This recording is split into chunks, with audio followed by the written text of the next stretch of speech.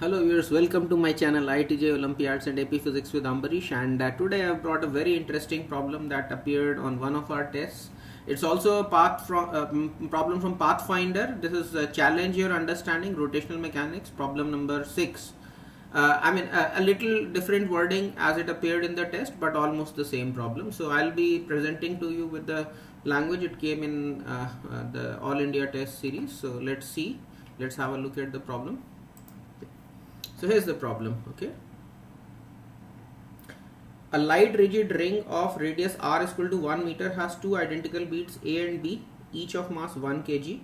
So this is our ring, and it has got two beads. One is bead A and other is bead B, and both beads have mass 1 kg each, okay.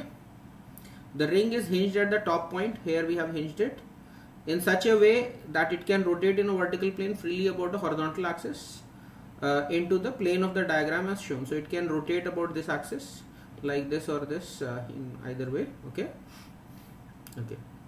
Bead A is rigidly attached to the ring, and bead B is free to slide along the ring without friction. So this is welded, but this can freely slide like this, okay. So without friction, there's absolutely no friction. Immediately after the bead B is released, we have to comment on what are the possibilities. Which of the following statements is correct upon releasing the bead. So what are the options? First is the acceleration of bead B has magnitude root 10 g by 3 meter per second square. G of course has meter per second square, so there was no need. So root 2 g by 3, obviously this is the magnitude, yeah. And the second option is ratio of magnitudes of horizontal and vertical hinge reactions at point O is equal to 1. So here we have to compare the horizontal and vertical reactions. And the third option, C option, is acceleration of the bead A is root 2 g by 3. Acceleration of this bead, we have to comment whether this is correct or not. And then D option is net reaction force from the hinge O is this much. Immediately after release, we have to find the hinge reaction, okay. So if you want, you can give it a try. I'll get into the analysis right away. Let's see. So see what's going to happen. The moment you release the system, the bead B is going to slide along the ring, and this ring itself will have some angular acceleration alpha. So motion of bead B from the ground frame is a bit complicated, so it is easier to analyze bead B from the rotating frame of the ring, and the ring can be analyzed from ground frame. So that's what we are going to do. So for sake of convenience, we shall make the FBD of bead B from rotating frame of the ring and the FBD of the ring from the ground frame. So try to recall from standard theory that what are the pseudo forces that we need to apply in the rotating frames. So what are the three pseudo forces that we apply in rotating frames? The first force is of course the centrifugal force. The second one is the Coriolis force, that is minus 2m omega cross V, and the third one is the Euler force, in case the rotating frame also has the angular acceleration. So in our case, fortunately, the omega is 0, okay. Immediately after releasing the bead, omega is 0, so therefore there is no centrifugal force and there is no Coriolis force. So that simplifies things a little bit. We could have done it even with that, but here there is no omega, so those two forces are not there. But yes, the ring will have some angular acceleration, and because of that, in the ring frame we will have to apply an Euler force. And what is the Euler force? So all of you must be knowing that if some particle is located at r distance and this has got an angular acceleration alpha, then Euler force is m r alpha in the opposite sense to the alpha, okay. So this is reverse direction pseudo forces there, okay. So we shall make the free body diagrams in this manner. Ring will see from the ground frame, and this bead we will see from the rings frame, okay. So let's say this bead B applies some normal reaction. Let us say N is the normal reaction from the bead acting on the ring. Immediately after release, of course, this bead has got an mg, and the ring itself was light, and this is the welded bead, okay. And let's say angular acceleration alpha. So I am making the torque equation about point O.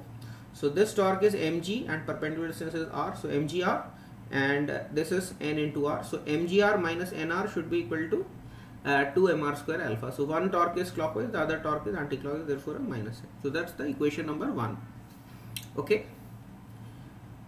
Now, as I said, since the ring has an angular acceleration from the frame of the ring, the bead B will also experience an Euler force in addition to the real forces. So now I am making the free body diagram of the bead B. I have not shown it detached from the ring, but understand it here itself. I have drawn the FBD. So it will experience a normal reaction from the ring like this, okay, and there will be an mg, and these two are the real forces, and then there will be a pseudo force. So this distance is root 2r, right? So root 2r alpha into m. So root 2 mr alpha is the Euler force acting if I have taken alpha to be in this direction. So try to visualize, try to see how we apply the Euler force. So if the angular acceleration is in this direction, the Euler force is in the opposite direction, equal to mr alpha, right? Okay. So now for the bead, I can make the equations in the vertical direction as well as the horizontal direction. Now if you see from the ring frame, the bead has got no velocity, and therefore centripetal acceleration of the bead is 0. Okay. From the ring frame, centripetal acceleration of the bead is 0. Why? Because the speed itself is 0, and therefore the forces in this direction, they should be balanced. Centripetal direction forces should be balanced, and the vertical forces lead to the tangential acceleration of the bead, right? So that's what I have done. I have made the equation in the vertical direction. So what are the forces in the vertical direction? There is mg, and then Euler force cos 45 degree. So that's what I have written. This is Euler force cos 45 degree. That should be equal to ma. So that gives me equation number 2. Okay. Here A is the acceleration of the bead from the rotating frame of the ring. Now horizontal force balance, this normal reaction should be balanced by the cos 45 degree component of the Euler force. So that's what I have written. Normal reaction is root 2 mr alpha cos 45 degree. So n is mr alpha.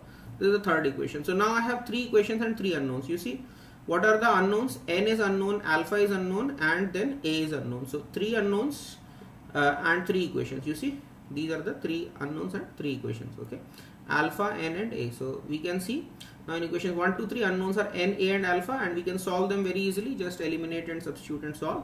So you get acceleration, if upon solving you get acceleration as 4g by 3 a. This is in the ring frame. Then alpha is g by 3r and n is mg by 3. That's what we get. Okay. So now we can easily find the acceleration of the bead from the ground frame. So acceleration of the bead from the ground frame will be acceleration of the bead from the rotating frame plus acceleration of the point coinciding with the bead. Please mark my statement very carefully, because each point of the rotating frame has got different acceleration. So you can't just do that acceleration of this plus acceleration of that related to this for any arbitrary point. Whenever you are writing some motion related to rotating frame, you should always write it in the following manner. Acceleration of that particle as seen from the rotating frame plus the acceleration of the particle of the rotating frame that coincided with this particle. Okay, that's what we have to add. We cannot add the acceleration just about any particle. So sometimes students get confused. Some of my students were thinking the pivot is not accelerated, so whatever is the acceleration, I mean all kinds of weird ideas sometimes students get. But please remember this, acceleration is to be found in the following manner. Acceleration of that particle related to the rotating frame plus acceleration of the particle of the rotating frame which coincided with this particle. That's what you have to do.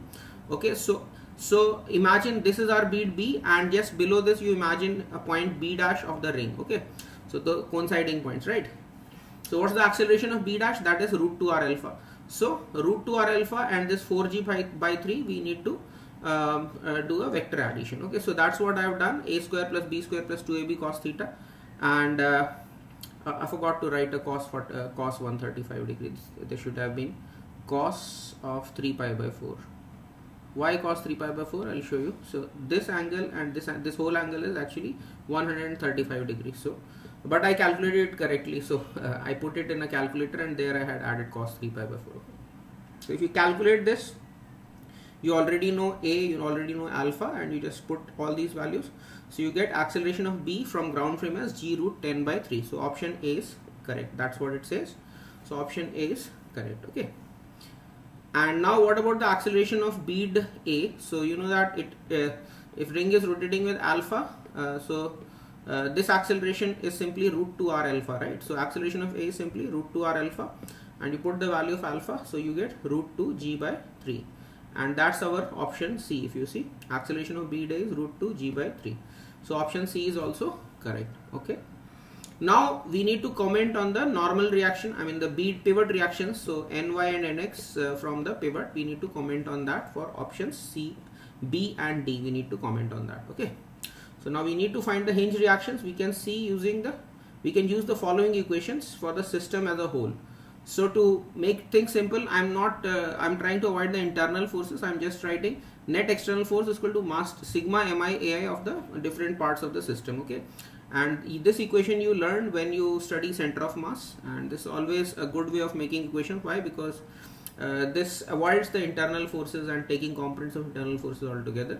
Sometimes this is the best way of making the equations. Okay, so in x direction, what is the external force on the system as a whole? That is nx. Okay, and now this should be equal to mass of b times x acceleration of b plus mass of a times x acceleration of a. So sigma mi I'm using in components form. So nx is m into root 2 r alpha cos 45 degree. This is for b. See, root 2 alpha and this is 45 degree, and so root 2 r alpha cos 45 degree, right? This is for b. And for a, you see root 2 r alpha and again cos 45 factor for horizontal direction. So m into root 2 r alpha cos 45, this is for a. So if you just simplify this, you get nx as 2 mg by 3. Okay. Now we can do the same thing for ny. So total vertical external force should be equal to sigma mi ay. Okay. So that's what I have done. What is the net vertical force? So this is mg on the system, and this is also mg on the system, and there is ny acting upwards. So that's what I've written, 2 mg minus ny. Okay, mg plus mg becomes 2 mg, and there is minus ny. So that's net external vertical force. That should be equal to, see, for this one, what is the vertical acceleration? Root 2 r alpha into cos 45 degree, or if you want sin 45 degree. Okay, so root 2 r alpha cos 45 degree. This is for the bead A, downward acceleration, right? And for bead B, what is the downward acceleration? So there is 4g by 3, that was relative to the ring, and plus this one root 2 r alpha cos 45 degree, this is upward, so there has to be minus sign when you are writing the downward acceleration. So this is 4g by 3 minus root 2 r alpha cos 45 degree. Okay, and if you simplify this equation, you get ny as 2 mg by 3. So we got nx also as 2 mg by 3. Where's that? Yeah, nx is also 2 mg by 3 and ny is also 2 mg by 3. So ny upon nx is 1. Okay, and total pivot reaction you can simply do under root of nx square plus ny square. That comes to be 20 root 2 by 3 if you put m equal to 1 kg and r is 1 meter and g is 10. So if you do that, you get pivot reaction as 20 root 2 by 3 Newton. And if you look at the option, that's what they say. So option B is ratio of magnitude of horizontal and vertical hinge reaction at point O is equal to 1. So we found this to be 1. So this is correct. Okay. So option B is also correct. And net reaction force is 20 root 2 by 3 Newton. This is also correct. And A and C we already found out they were correct. So the correct options A, B, C, D. All the options, all the 4 options are correct. So that was my analysis for this problem. This is Pathfinder Challenge Your Understanding problem 6 from Rotational Mechanics and also All India Test Series question. Hope you enjoyed the video. If you enjoyed the analysis, please hit the like button and share this video as much as possible with your friends through Facebook, WhatsApp, Telegram, Discord, or whatever medium you might be using for networking with your fellow students who are preparing for JEE or Olympiads. And most importantly, if you're not already subscribed to my channel, please do subscribe to my channel. Because that's what keeps me motivated to do a new video every day. Thanks a lot for watching this video, and I'll see you in the next one. And as always, God bless you all. Thank you.